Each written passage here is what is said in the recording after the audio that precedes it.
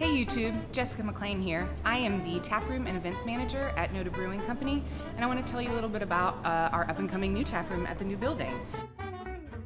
We are going to be running on the same hours that we are normally. If you want a chance to look at that, please visit our website and tell you all about our hours of operation. We also will have tours every day and live music on the weekends. This taproom is going to be about 3 times the size of our normal taproom, and it is going to have about an occupancy of around 240. So let's take a look at the tap towers. All right, here we are behind the main bar. We are gonna have 3 tap towers, 1 here and 2 over there, so you're never gonna be too far from a NoDa Brew. Now let's go check out the patio and parking.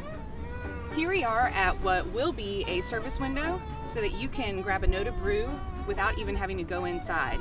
This will also be our outdoor patio area where there will be food trucks, a fire pit, bocce ball, cornhole, and that tower back there will one day be a movie screen. So thanks for keeping up with us, and be sure to check back in. Bye!